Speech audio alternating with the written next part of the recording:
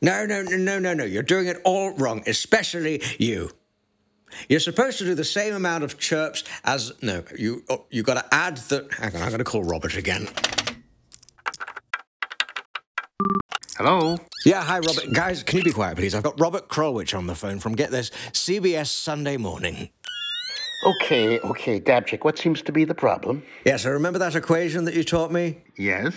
Well, they forgot it, and then I forgot it, but I wouldn't have forgotten it if they hadn't confused me. We'll just do this again then, only much more slowly this time, so maybe it will stick. As I told you before, there is an insect in your backyard that can uncannily tell you the temperature as well as any human thermometer. Thermometer, yes, that's right, sorry. Guys, go grab a thermometer. No, I don't want a thermometer, that's the point. Okay. Good, we don't need it. Because the insects that I was talking about... Crickets have something that no thermometer has. They've got a pair of, you know this, come on, a pair of... They're hopeless, Robert. This is what I've been dealing with for the last... Wings. Crickets have wings. And on these wings, they've got these little bumps that they rub together to make a chirping sound. Well, they do have wings, but I don't think they're crickets. I don't know what they're supposed to be. No, wait. Don't we have a cricket substitute that I showed you the other... Oh, yeah, the Guiro. It's called a guiro. This is a Caribbean instrument that very closely mimics the chirping sound of a backyard cricket. So, if you rub the bumps...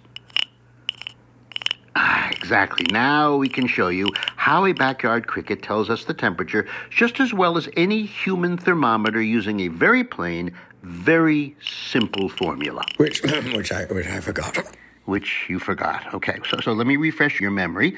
In 1897, a physicist called Amos Dobert published a paper which said if you count the number of chirps that a cricket makes in 15 seconds... Okay, the amount of chirps in 15 seconds. Yep, and then you add the number 40... At 40? You will have the accurate outdoor temperature in Fahrenheit right where you are, and this works. Okay, now it's coming back to me. You remember it now. I do, but let's do this quickly before I forget it again.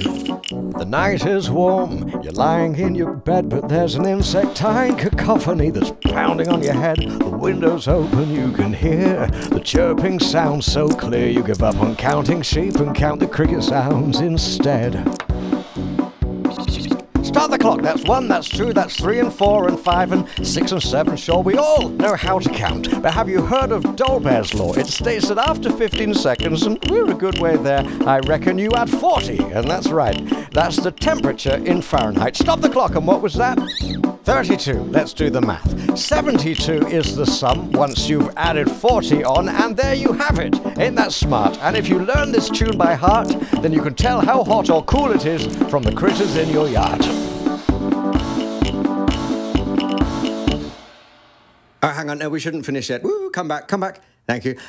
Robert, are there some instances where this calculation is ineffective or inaccurate? Well, DABCHICK, you see, crickets are cold-blooded creatures, so when it's warmer, they have more energy, and when it's colder, they have less energy. So if the temperature is dropping, they're going to get more sluggish and chirp slower and slower and slower until at around 50 degrees they just stop. Okay. So cricket thermometers break down at around 50 degrees. And when it gets hotter? Well, high temperatures can cause a couple of problems too, because the hotter it gets, then the faster the crickets are going to chirp. And when you get from, 95, 97, 98 degrees, they're going to be chirping at such a furious pace, it isn't good for their health. Oh, we got a little situation here. Is everything okay? Don't know. Well, maybe just another victim in the noble pursuit of science. Oh, he's fine. Probably.